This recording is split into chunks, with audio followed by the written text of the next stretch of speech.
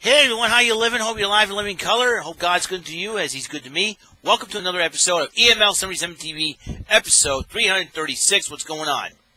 I'm a little bit on a nostalgia trip here, and just got my Amazon unwrapping. I've already unwrapped it because my address was on the wrapping paper, so I didn't want to make sure, in the package, I should say. So this one came in today. Transformers Hot Rod T-shirt. That Autobot Hot Rod mom there. It has the grid back like you see in the toys and all that. I have my Hot Rod T-shirt, so that's my second Hot Rod T-shirt I got another one. So that was it.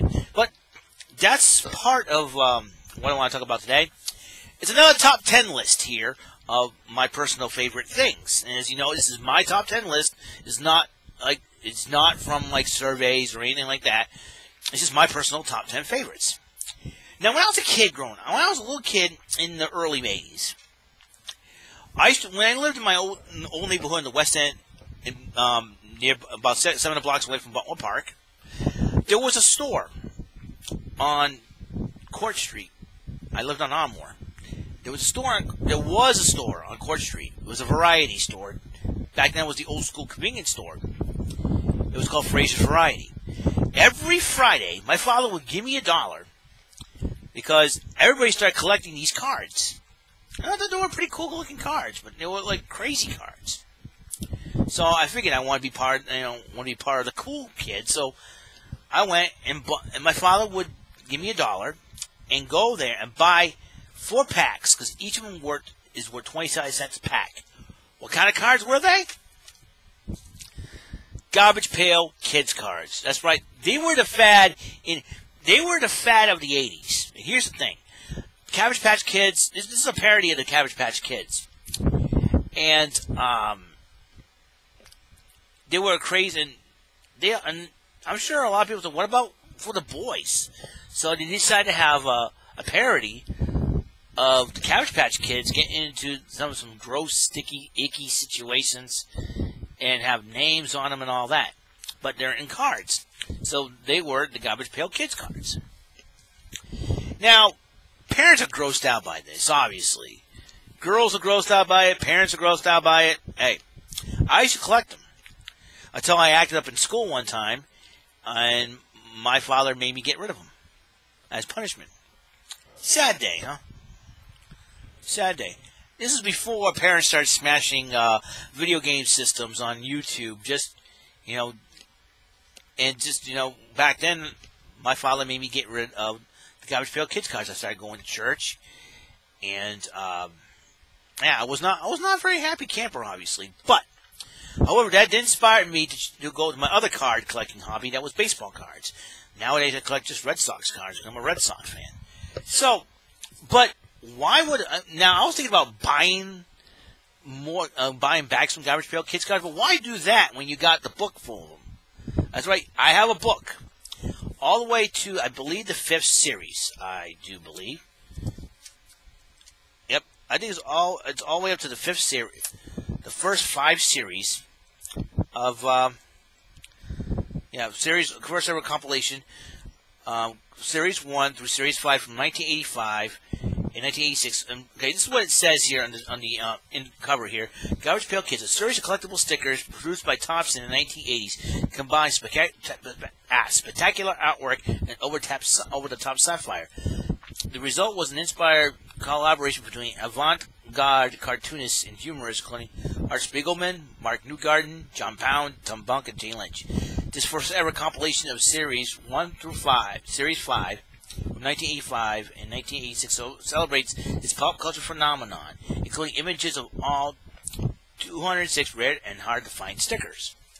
So, out of these 206 cards in this crazy book, I only found 10 of them that I like. Now, these 10, to me, I try to find the ones that are like less gross, less gory. A lot of stuff. It's like close to less gross and less gory, but still funny in a way. So, what I did was, I am going to say each one, and then I'm going to put this board down after this, and look for them and show you what they look like. So, just those you don't know what Garbage Pail Kids cards are. So, but you saw, the iconic Atom Bomb Blasted Billy part of the card that was in the first series. So these are my top 10 favorite Garbage Pail Kids cards. So the first, number 10 is Rappin' Ron and Ray Gun. All right, and that's card number 46 in second series. Let me look that up. It's a lot of fun doing this. Let me see. Card number 46. Okay. Here we go. Next to my friend Disgusting Justin here. So this is the one. It's Rappin' Ron, and it has Ray Gun as the B side because they have an A and a B side type deal. So this is Rappin' Ron. That's number 10. Back then, Ronald Reagan was the president of the United States. Hence, Reagan. I don't. All right, number 9 is It goes to Series 3. Target Margaret, Bullseye Barry. For game show fans, Bullseye Barry. You know what I'm saying? Think about that one, kids. Think about that one. But that's not what it looks like. So we're gonna go and let's see. Yep, here it is. Another one, right next to Frankenstein and our Undead Jed. Target Margaret and Bullseye Barry at the bottom there. I don't know if you can see that. Bullseye Barry. It's Target Margaret right there. That's Target Margaret. All right. Now let's continue on with number 8. New Wave Dave Graffiti Petey. Number 30 in this first series. We're going to go back to the first series. I'm going to tell you what. Yep. I used to collect these things. They used to have freaking, excuse my language. They used to have gum in there. Didn't like the gum. I wasn't that a fan of the gum. All right, here it is. New Wave Dave Graffiti Petey. That's number 30. And it's number 8 on my list of favorite Garbage Pail Kids cards. All right, number 7. We're going to go to Series 4 in this one. Warren and Brett Vett. 7 and 6 are almost the same. So, that's 156 Series 4. That's number 7, Warren, Brett Vett. Let's go. Let's see. Here we go. 156. So we're getting near there. We're getting there. Yeah, here it is. All right, there it is. Here is Warren with Brett Vett. That's number 7 on the list of Garbage Pail Kids cards. Of my favorites. Of my personal favorite.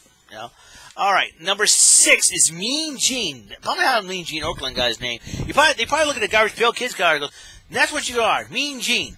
And Joltin' Joe. And that's like Joltin' Joe DiMaggio. And it is number 41, and we're going back to Series 1, the first series on this one. So we're going to do that. That's the last one on the series.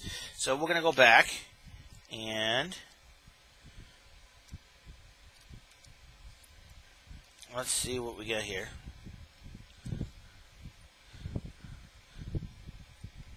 Okay, hold on. All right, here it is. Mean Gene and Joltin' Joe. I thought it was pretty funny. So that's number 6. Number 5, Jolted Joel and Live Mike.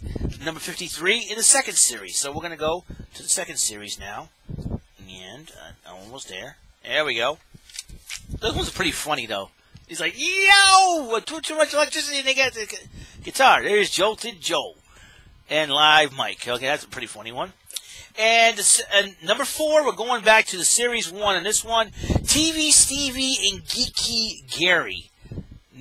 That's number 10 on Series 1. Let's go for TV Stevie and Geeky Gary. Let's see.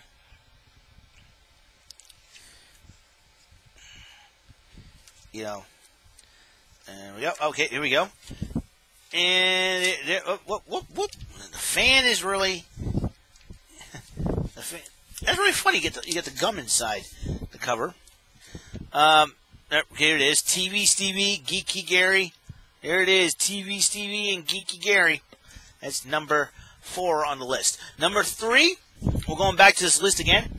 Silent Sandy, Baron Aaron, number 104 in the third series. Okay, the top three are in series 3. So we're gonna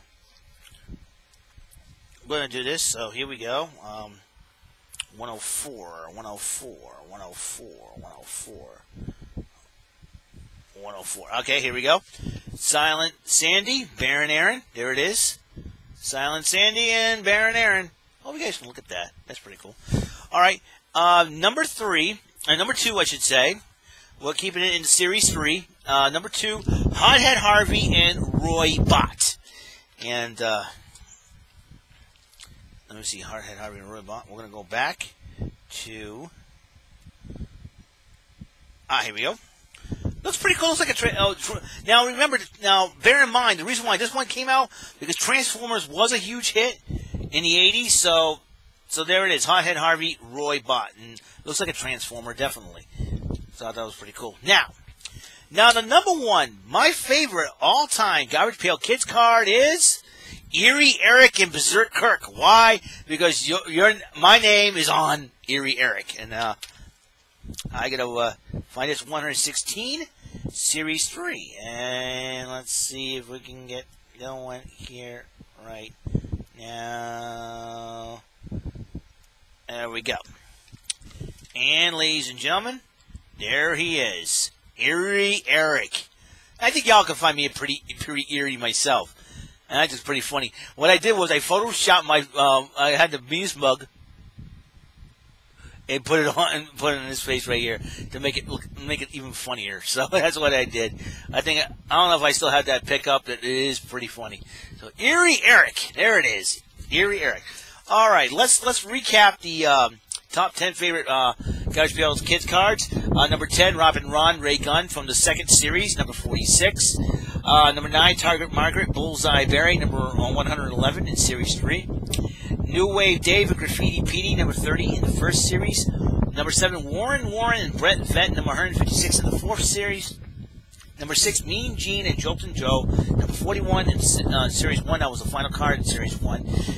Number 5, Joltin' Joe and Live Mike, number 53 in the second series.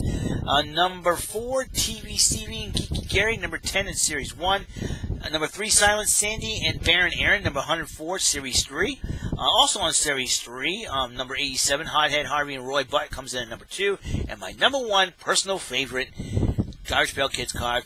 Why? Because my name's in it, Eerie Eric and Berserk Kirk, 116 in series 3. I would have to, if I have an honorable mention, if there was like a dishonorable mention, I should say, it would be Matt Quack and Foul Rowell. And I'm going to try to find that one because I know it's in here somewhere. And a couple of them I like. They were pretty funny. There was one I think that inspired me to collect baseball cards, if I can find it. And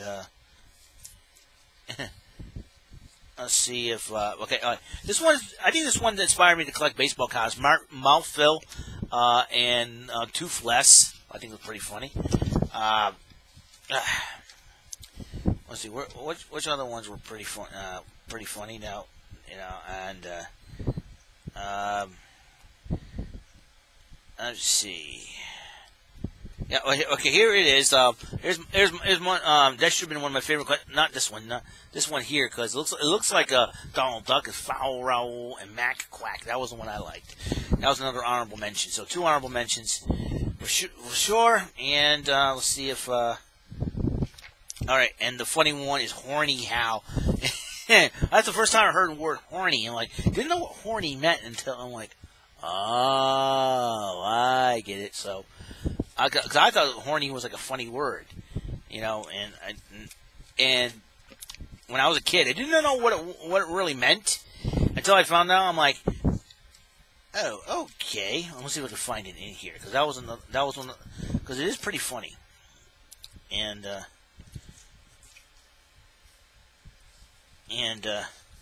let's see if I can find it. I know it's here somewhere, that's for sure. I know it's in here. And here it is. Horny How. He's a Rudy Toot, and you figured it's like when I first heard horny how it sounded innocent back in the day, but then nowadays, like, oh. I feel like Bull Shannon from Night Court saying that. Ooh, okay, it's like, okay, I know what horny means. We can't use that word anymore.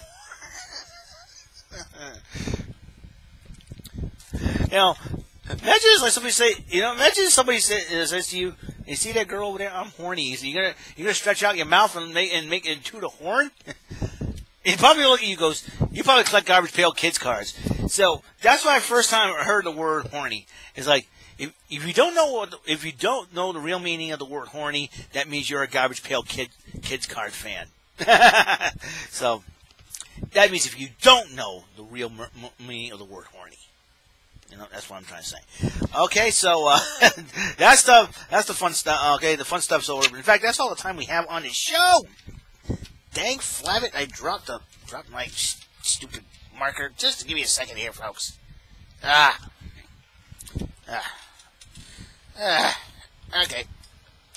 All right. I feel like Urkel here. There's somebody. Okay, here we go. Comedy at its finest. Not really, but... Alright, that's all the time we have on this show. God's life, love, and light, and blessings to all of you. Catch you on the flip side. And remember, pay attention. You might learn something. Also, we cannot change our past, but we can change our present state to work for a better future. Episode 336, I'm done. No nostalgia trip. Got my Hot Rod shirt. Gave you my favorite cards from Garbage Pail Kids back in the day. I'm so nostalgic. I'm a nostalgic freak. It's not even funny. What am I talking about in the next episode? I don't know. I got a lot of stuff here on the docket. See you guys later. Have a wonderful day. Peace!